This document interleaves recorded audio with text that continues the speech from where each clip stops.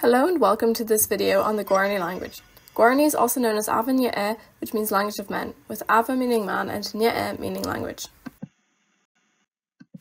It is a Tupi language, more specifically belonging to the Tupi Guarani language family, that is an official language in Paraguay, but it is also spoken in areas of Argentina and Brazil, and in total is spoken by approximately 6 million people.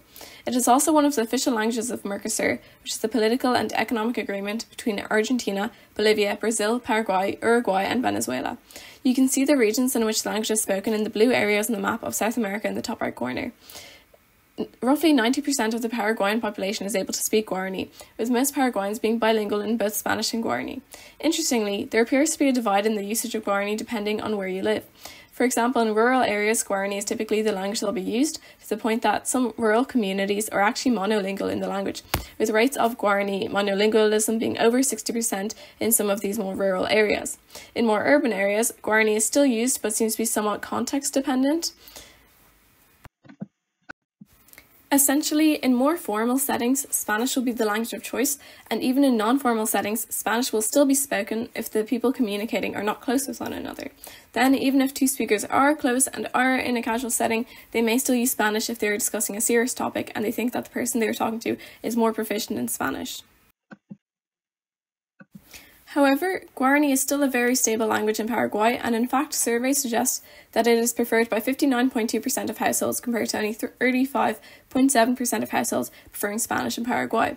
Paraguay is in fact the only Latin American country where an originally indigenous language, in this case Guarani, has both official status and is spoken by a large majority of the population, and it is the only American indigenous language that has been adopted by people who are not indigenous, such as those of European ancestry. Regarding its morphosyntactic typology, Guarani is an agglutinative language and exclusively concatenative, in that it forms words by taking one or two roots and adding morphemes to create new meanings. It is a tenseless language and does not have case in the typical sense. However, it has a large number of postpositions, with Cuiverchain, de Canis, and Acosta Alcaraz identifying 52 total postpositions in the language. In terms of its morphological alignment, Guarani is a split intransitive language, and it has both active and inactive predicate prefixes. There is a person hierarchy marked in the verb for a transitive predicate, where the singular is the highest on the hierarchy and the third person is the lowest on the hierarchy. An active prefix is used if the argument is for the actor of the transitive verb, and an inactive prefix is used if it is the patient of the transitive verb. Only the actor is marked with an active prefix if the actor and patient are different but both in the third person. To summarize, transitive verbs have two sets of prefixes, with one cross-referencing the actor and the other cross-referencing the patient of an argument. This is illustrated in these examples. For example, in A, the active first-person singular prefix a is being used, whereas in C, it is the inactive first-person singular prefix of che. Then in B, you can see the active second-person singular prefix re contrasted with the inactive prefix nde in example D. In the case of intransitive verbs, a marker is chosen from the actor or patient set depending on whether the participant is agentive or not. Word order in Guarani could be described as subject, verb, object. However, it is more common to simply just be verb, object. Intransitive subjects seem to be slightly more common in a pre-verbal position, with transitive subjects being post-verbal. In addition to this, indirect objects can be placed before or after direct objects. Guarani shows head marking, dependent marking, as well as no marking, but as the predicate always co-references an argument, it can be considered to be predominantly head marking. Subjects of marked will be head marked with active or inactive prefixes, but again this is dependent on whether they are higher than or equal to the object, depending on the person hierarchy mentioned before. Indirect objects are dependent marked with the postposition pe or its nasal variant me. Direct objects have differential object marking, and it appears to be the case that they are dependent marked in the same way as indirect objects when they're animate and unmarked when they're inanimate. But direct objects can also be head marked when they appear as an inactive prefix on the predicate. Possessive phrases with noun possessors are unmarked except when the noun in question is relational. Guarani has many Hispanicisms due to its interaction with Spanish. Usually borrowed verbs are integrated with oxytone stress and coda reduction, while borrowed nouns differ in terms of their levels of integrations, with some Spanish loans not having been adapted at all. This is a diagram of the proposed stratal hierarchy of Spanish loans in Guarani, with the higher strata being less adapted than the lower strata. In this bottom stratum, words repair complex onsets, codas, as well as lexical stress that is non-final. For example, the word for Australia, which is Australia in Spanish, is referred to Australia in Guarani. In the next stratum, complex onsets are not repaired, however codas and non-final stress are. For example, the word for to write is escribir in Spanish and becomes escribir, fixing the coda. And the word for grace changes its stress from gracia to gracia in Guarani. In the partially nativized stratum, they still repair codas, but they allow for non-final stress. For example, the word for Monday changes from lunes to lune. The barely nativized stratum only repairs nasal codas, with non-nasal codas, complex onsets, and non-final stress being retained from the original Spanish. For example, the word for Islam changes slightly from Islam to Islam. The final stratum does not repair any of these. For example, the word for confirmation is the same in both Spanish and Guarani as just confirmación. There is a suggestion that the level of nativization depends on how late words are added to Guarani, with later words experiencing less nativization. On the right, you can see a summary table of the adaptations made to Spanish words, with the first line correlating to the nativized words and the bottom line correlating to the unadapted words, with a range of different strata in between. Guarani's syllable structure is optional consonant, optional vowel, vowel, and optional vowel. As you can see, all syllables are open and end in a vowel. Stress tends to be oxytone in monomorphemic words, and the language has 15 consonant phonemes and 12 vowel phonemes, and it also has nasal harmony. If you look at this table, you can see that b, d, and g are voiced and have nasal allophones of m, n, and ny, respectively. The fricatives, on the other hand, are voiceless. It should be noted also that the lateral L at the bottom is actually a result of contact with the Spanish language. In terms of vowels, Guarani has 6 oral vowels as well as 6 corresponding nasal vowels, which you can see here, leading to a total of 12 vowel phonemes. Also, as pictured, you can see that the vowels can be closed, mid, or open, and they can also be central or otherwise front or back. Returning back to the phonology, Guarani syllable structure can be as little as a single vowel, with single consonant onsets being optional, and on either side of a nuclear vowel, a high vowel glide can appear. Stress in Guarani is word final in words that are monomorphemic. However, there are some exceptions, such as adjura, meaning neck, or cava, meaning wasp. Also, nasal vowels are always stressed. Due to the fact that morphemes in Guarani can be both functionally stress-bearing and non-stress-bearing, stress in polymorphemic words will fall on the last stress-bearing morpheme. Nasal harmony is another feature of Guarani, which Rose and Walker have described as a sort of vowel-consonant harmony. Both consonants and vowels are affected, and either of these can trigger nasal harmony. The picture on the left shows the relative timing of velum lowering, which is also referred to as nasality, as well as relative timing of closure, which is also known as orality, for contour consonants in Guarani. There is some suggestion that nasal harmony is being lost, which some theorize could be due to Spanish contact.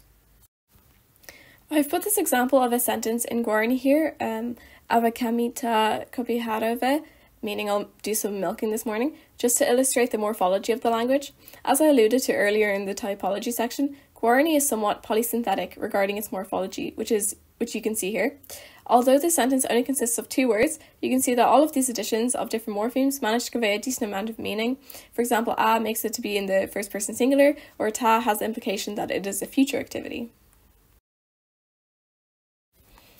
As I mentioned earlier, Guarani is part of the Tupi family. Within this family, it belongs to the Tupi Guarani branch. As you can see in this tree diagram, other languages within this family include the Maui language and Aweti, with Aweti often being cited as the closest related language to Guarani. From these languages, Guarani is by far the most widely spoken, with its over 6 million speakers. Linguists suggest that the Tupi and Guarani branches of the Tupi Guarani family probably had a common ancestor around 2,000 years ago, and there's also speculation that there was a Proto-Tupi language even further back around 5,000 years ago, around 3000 BC. According to Urban, Proto-Tupi Guarani probably branched off around 500 BC. As indicated on this timeline, a language called Tupinamba, which is also known as Classical Tupi, is theorized to perhaps be a direct ancestor of one or more modern Tupi-Guaranian languages. It is said to have originated around the mid-1550s and lasted until around the 1750s. According to Schleicher, Old Guarani originated around 1600 and lasted until around the 1750s. Modern Guarani is genealogically linked to this language that was spoken by Jesuit missionaries from 1610 to 1767.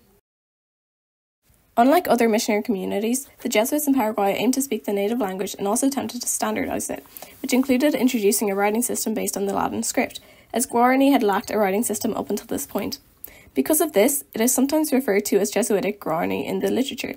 The Jesuits wrote the first dictionaries and grammars for the language. For example, Montoya published the first written grammar of Guarani in 1639, titled Tesoro de la Lengua Guarani. I've included it on the right side here. The Jesuits also modified the language to be more compatible with Christianity. They attempted to make a purer form of the language and thus would avoid Hispanicisms as well. When the Jesuits left in the mid-18th century, the indigenous population integrated into mestizo society. However, it is not fully clear how much influence Old Guarani has had on the modern language. Here I've included an example of Old Guarani taken from a folio that also contains Spanish and Latin. It's unclear what year exactly it's from, but it would have been during the Jesuit missionaries, so between the years 1610 and 1767. It is of a religious nature as well, and there are mentions of God, for example. Unfortunately, I couldn't find a direct translation into modern Guarani, so I can't compare it to this older form. I will point out, however, the Christianization of the language. For example, tupa here is used to refer to God, when originally it would have meant something like Great Spirit in its original Guarani meaning. Since the end of the Reducciones, which were the Jesuit missionaries, Guarani has become increasingly influenced by Spanish contact. For example, the word order has changed from subject-object-verb to subject-verb-object, and the definite article la and lo have also been acquired. La is used with singular noun phrases and lo is used with plural noun phrases, although they're used slightly differently from their Spanish origins, as they're used more like diacritic markers rather than a definite article. Old Guarani also lacked conjunctions and preferred juxtaposition subordination. However, modern Guarani utilizes Spanish coordinators and subordinators. A final change I will discuss is the number system. Old Guarani utilized a 5-value number system. 1 was Pete, 2 was Mokoy, 3 was Mombahabi, and 4 was Irundi. And then Heta meant many, but also often meant the number 10. Although this number system is still in use, the modern language has borrowed from Spanish for higher numbers, and data from Cerno indicates that values between 2 and 10 are all from Spanish, as well as 65 other higher values. It seems that the modern language has borrowed from Spanish in this regard for practicality, and another noted change is that polysynthesis has also been reduced. This influence from Spanish might be because it is viewed to be more prestigious than Guarani is viewed to be. After the Jesuits left Paraguay, not much was recorded about Guarani after the mid-18th century until around the mid-19th century, roughly 100 years later, and this marks the starting point for the modern Guarani language. It has experienced very little change since then. As I mentioned before, in the modern day, Guarani is widely utilised in Paraguay. As well as being spoken by most of the population, there have been several novels written in Guarani. For example, the first recognised novel to be written in the Guarani language is Mita Rebajaja, written by Juan Maidana in 1980, closely followed by Calito Pombero, written by Tadeo Zaratea in 1981. More recently, 2 other novels have also been published, with Poi Rape by Hugo Centurion being published in 2016, and Tatikua by Arnaldo Casco Villalba published in 2017, as part of revitalisation in the Guarani language. In 2013, the indigenous Guarani community also acquired an indigenous radio licence, and in rural areas, Guarani is now the most broadcast language on the radio airwaves, and major radio stations in Paraguay also feature Guarani programs regularly. It is thought that local community radio stations have greatly helped the Guarani language to thrive. Guarani has also seen a revival in print media, with the Diario Popular launching in 1995. This is a daily tabloid that is written fully in Hopara, which is a mix between Guarani and colloquial Spanish. In addition to this, the most circulated newspaper in Paraguay, known as ABC Color, introduced a daily news summary called Marandu in 2001, and this is fully written in Guarani. Finally, hosts of television programs now also regularly use Guarani to communicate with their audience. Clearly, Guarani is thriving in the modern day. Regarding internal classifications for the Tupian language family, Carvalho 2022 states that there are 2 main classifications. Firstly, Rodriguez and Cabral 2012's research led to this representation, where Proto-Tupian split into Western and Eastern branch, and it is along this Eastern branch that the Tupi-Guarani family of languages can be found. Just to quickly explain Proto-Tupian, it had 12 vowels, 6 oral vowels, and 6 nasal vowels. Oral vowels are preserved in Tupi-Guarani languages, as well as in Aweti and Mawe. There is a partial split where e becomes rounded in these 3 languages and merges with o before the labelized consonants pwa and kwa. For example, Proto-Tupian epwa becomes os in Proto-Tupian Guarani, but remains ep in Tupari, and similarly, Proto-Tupian equa becomes ok in Aweti and Mawe, but remains ek in Tupari. The Western families in Rodriguez and Cabral's classification had their back vowels lowered, so u changed to o and o changed to a, leading to these languages only having 5 vowel phonemes. I've included some examples here illustrating that change. Nasal vowels are mostly preserved in the daughter languages, however Tupari has no nasalized high vowels. Regarding the consonants, Proto-Tipian had 27 consonants. The labialized velar stop qu was preserved in some families, but in others it was unrounded and merged with reflexes of k. In Guarani, Aweti, Mawe, Daruna, and Munduruku, this unrounding occurred after e was rounded to o. These languages are all grouped under the Eastern branch in Rodriguez and Cabral's classification, so maybe it's because of commonalities such as this. In addition to this, most Tupian languages retained w and j as distinct phonemes. However, in Guarani, j is a reflex of w. Aweti also experienced a fronting of w, but with t with the velar upstream output of k. So, for example, wak changes to ja, tse, o in Proto-Tipian Guarani and tak in Aweti, but retains its w phoneme in languages such as Mawe and Tipperary. The fact that Aweti was the only other language to undergo a change may reflect that it is the closest related to the Tupi-Guarani languages.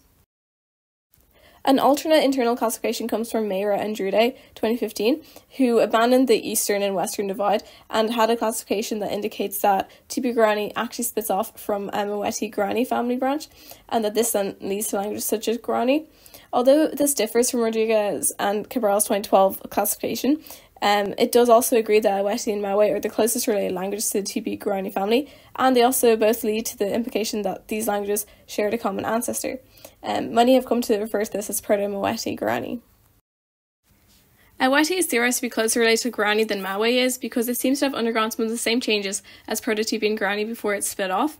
An example is the development of Proto-Mawe-Aweti-Guarani Tia in person-marked paradigms. Aweti and Proto-Tipian Guarani are both theorized to have undergone the same changes before splitting off, leading to a theorized Proto-Aweti-Guarani, which you can see in the diagram below. I will now discuss the literature regarding this section of the family tree, which denotes the Tupi-Guarani language family. To begin this discussion, I will begin with Lemle, 1971, who developed this internal classification that you can see on the right-hand side. On the left, I've just included a list of acronyms that you can see in this diagram. For example, GN denotes Guarani, which is the language that's found in Paraguay. I am also going to discuss this in relation to the table showing examples of sound changes across each language that led to their grouping. So firstly, Lemle proposed that P changed to Tsa in the languages on the left, which you can see in the way that Epiak changed to Etchan and Etchak in the first row of the table. Usak and Urubu also probably underwent this change before later changing its Tsa to an S sound. Another change in this left-hand side is the deletion of the Tsa sound in some words, which you can see in the second row in words such as Ihe and E. On the far left, Lemle proposed a sound change where vowels lost their nasalization, and the A vowel phoneme was also changed, which you can see in the words Kari in Asurini and Koroi in Guajaraja. Then over on the other side, Lemle proposed that word final consonants disappeared, which you can see in Guarani, Guayo and Siriono, with the deletion of the K consonant. Finally, Lemle proposed that T changed to C and C, which you can also see here. Jensen, 1984, points out some issues with this classification. For example, regarding the change from P to Tsa, as Guarani changes to Essa, it suggests a change from P to Tsa to S, which is similar to Urubu Usak, which suggests that Guarani is misplaced in its current position. Additionally, Jensen highlights that Parentintin has a form epieg, which means its classification is also problematic, as it didn't undergo the P to Tsa change. Jensen further theorized several isoglosses for Tupi-Guarani languages. For example, the conservation of T in front of E in Parentintin, Chiriguano, and Tupinamba, the conservation of P in Parentintin, Guarayo, and Tupinamba, the conservation of the opposition between Pwa and Kwa in Kayabi, Kamayura, and Tupinamba, the conservation of Sa and Wa in Amaparain, Wayampi, Parentintin, Guarayo, Chiriguano, Kaiba, Mabaya, and Tupinamba. The final consonant drop in Wayampi from Upper Jari, Chiriguano, Kaira, Mbia, and sometimes in Amaparain, Wayampi, and Gorayo. The merge of Ye and Yo in Amaparain, Wayampi, Urubu, and Guajaraja. The occurrence of Oppo in Parentintin, Gorayo, Chiriguano, Kamayura, and Tupinamba. And the conservation of T and Ya in Amaparain, Wayampi, Parentintin, Guajaraja, Kayabi, and Tapirape. And finally, the nasalization of Sa'e in Amaparain, Wayampi, Kayabi, Guajaraja, Tapirape, and Kamayura. Dietrich is often cited as one of the best attempts of developing a subgrouping hypothesis, as he used a data-driven approach compared to Lemley's more intuition-based approach. In 1990, Dietrich looked at a range of phonological and morphological linguistic evidence to attempt to classify the Guarani family. He established both phonological and morphological criteria to analyse each language. As you can see in the first example here, he considered a range of possibilities for the treatment of the reconstructed p phoneme, with a dropped option as well as an option where p became h, along with multiple other considerations that I won't list for sake of brevity, but he did consider a lot of different options. He used these criteria to construct different matrices that would show the languages that fulfilled or did not fulfill each criteria, and then used these to calculate rates of phonetic coherence between languages, rates of corresponding coherence based off of morphological criteria, and finally rates of similarity by considering both phonetic and morphological criteria. Here I've also included the results for Paraguayan Guarani, which is also called Avenue, as you may remember, regarding its rates of phonetic and corresponding coherence and its rates of similarity across different Guaranian languages. As you can see, it is most similar to Kiowa according to these figures in the top left section of the slide. I've also included Dietrich's final grouping of the different Guarani languages. It is interesting that he indicates which languages are more conservative versus more innovative in terms of how they have changed since the proto-language, with the more conservative options being towards the top of the diagram and the more innovative languages towards the bottom. However, despite identifying similarities between languages and small subgroupings, he admits that the subgrouping Guarani is far from clear from his analysis. This brings us to Michael et al. 2015, who conducted a Bayesian phylogenetic analysis to further refine the internal classification of the Guaranian branch. According to this classification, the Guarani spoken in Paraguay is found in the Guaranian subgroup, which is within the southern subgroup of the diasporic subgroup of the peripheral subgroup of the nuclear Guarani subgroup in the Guarani language family. The dataset used to construct this internal classification was not published, so I unfortunately can't show specific examples here that Michael and colleagues based their analysis on. Carvalho 2022 suggests that Guaranian glottal prothesis is a phonological isogloss that distinguishes the Guaranian languages from other Guarani languages, as it is only found to be applicable at the Proto-Guarani level. Guaranian glottal prothesis is when a glottal fricative is inserted in the word initial position when the second syllable of a word's onset is a glottal stop. For example, Proto-Guarani ui has become ui in Old Tupi, oi in Tocantins Asserini, ui in Kayabi, and uia in Camara. But in Guaranian languages, it has gained a pathetic H, and is hui in Paraguayan Guarani, hui in Mabaya Guarani, and hui in Old Guarani, suggesting that a Proto-Guarani hui can be reconstructed. The same pattern can also be seen for the word ae, where the word has gained a H in Paraguayan Guarani, Mabaya Guarani, Old Guarani, Kiowa Guarani, and Chiriguano Guarani, but not in the non-Guaranian languages. Guaranian glottal prothesis is found in all Guaranian varieties that were included in Michael et al.'s classification, thus providing support for this classification. So far in this video, I've mentioned different reconstructions of the proto-language of Guarani, for example, Proto-Tupian, Proto-Guarani, and Proto-Moeti Guarani. However, most of the literature focuses on Proto-Tupian Guarani as the proto-language of Guarani, so I will focus my discussion on this for the remainder of the video. In 1971, Lemley was the first linguist to publish a reconstruction of Proto-Tupian Guarani, and she was able to reconstruct more than 220 proto-forms of the Proto-Tupian Guarani language. Later, in 1984, Jensen conducted a comparative analysis of the Guaranian family and revised Lemley's reconstruction as well as reconstructing proto-forms for Proto-Tupian Guarani's morphology. Schleicher then further revised his reconstruction in 1998 to be able to provide a diachronic account of Proto-Tupian Guarani's phonology and morphology to each of the Guarani languages. He also used internal reconstruction to explain regular and irregular forms in the system. So, what did Proto-Tupian Guarani look like? This is the current segmental phonological inventory that is accepted to be the reconstruction of Proto-Tupian Guarani. There are 17 consonants and 6 vowels reconstructed for Proto-Tupian Guarani. However, these vowels can also be nasalized, resulting in a total number of 12 vowel phonemes. Vowels are quite stable across the different Guaranian languages, and thus they don't really contribute to studies of internal classifications in terms of how to group the languages. As you can see, there are 2 affricates here in the consonants table, the alveolar ts and the palatal ch. There's been some disagreement in the literature concerning these affricates. Beginning with Schleicher in 1998, some linguists began to theorize that Proto-Tupian Guarani may have had only one affricate, due to the belief that the reflexes involved in a 2-affricate solution were too chaotic, and linguists such as these theorized that correspondence patterns can be explained by later dialectal borrowing rather than 2 affricates in the proto-language. However, in response to this, Carvalho pointed out some issues with Schleicher's claims, such as irrelevant comparisons or incorrect correspondences. He also pointed to existing correspondences for Guarani fricatives that support the reconstruction of two contrasting Proto-Tibetan Guarani consonants. For example, the first set of correspondences here can be accounted for by Proto-Tibetan Guarani tse, where Quetzal changes to Quehe in Avanya and Old Guarani, and Que in Baya. And also, Etsa changes to Eha in Tocantins Asserini, Ea in Kayabi, and Essa in Old Tupi. Meanwhile, the next set of correspondences can be accounted for by Proto-Tibetan Guarani Che, where Kicha changes to Kisa in Avanya and Old Guarani, and Kicha in Vaya, and Jachi changes to Sahi in Tocantins Asserini, Jai in Kayabi, and Jasi in Old Tupi. If we were to assume that there was only one affricate, then in these cases it would have had to unconditionally split into H and S in Paraguayan Guarani and Old Guarani, and also split unconditionally into a null and Ch in Mobaya. It is much simpler to assume that there were two affricates to begin with. Carvalho also describes how the tse affricate may differ in absolute word initial position, which can be seen in the summary table represented by a third-person class 2 prefix, as well as affricates in palatal context where they are marked by a preceding e or j.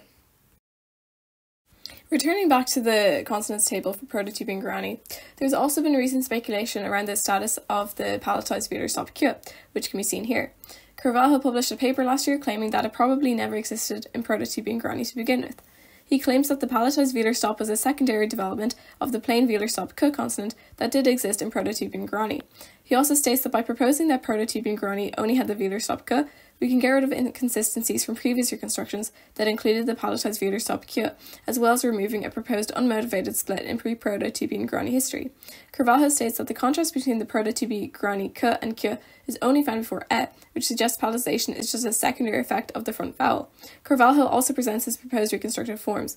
This table shows the cognate sets for these reconstructions, and as you can see, the Ike side of the body column has the same reflexes as the care sleep column.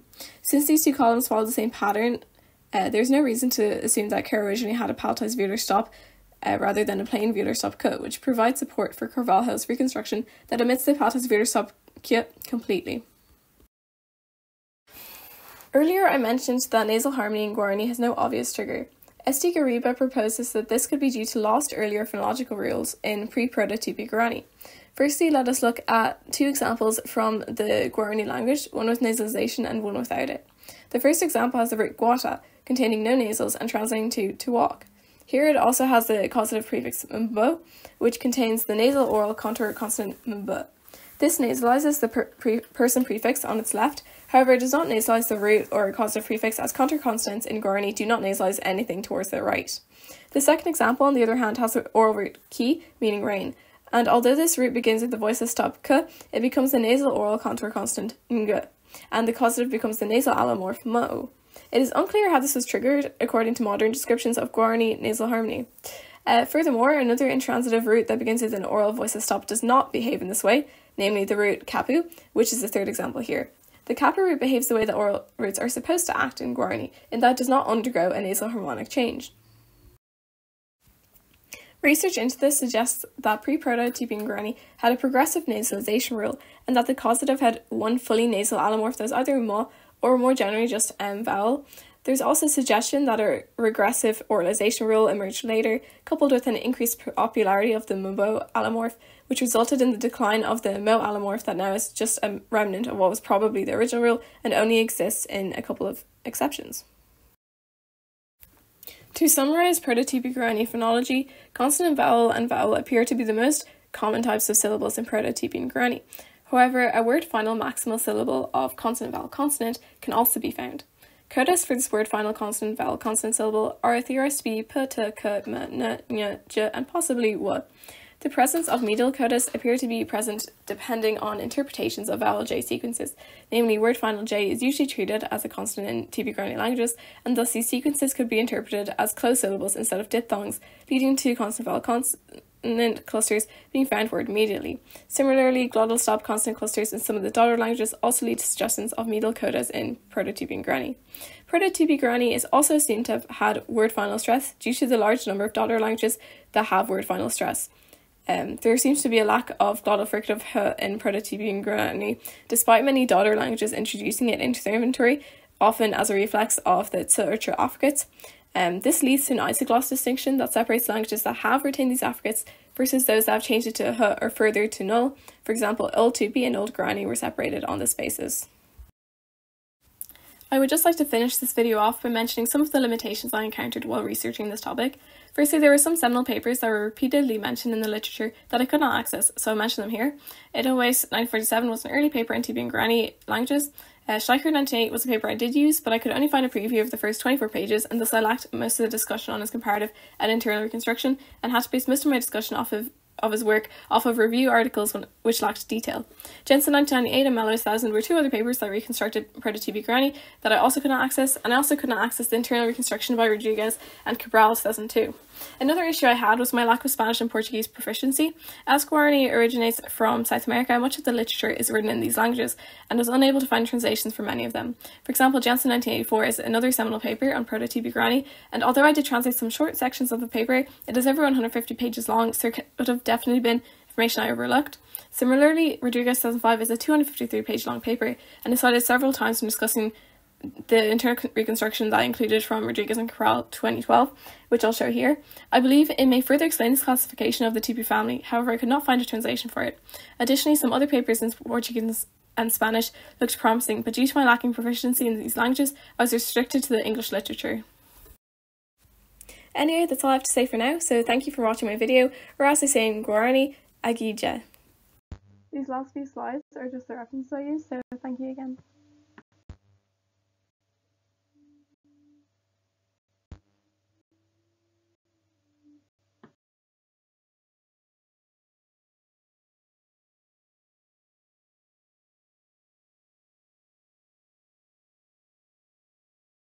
These are just the image references.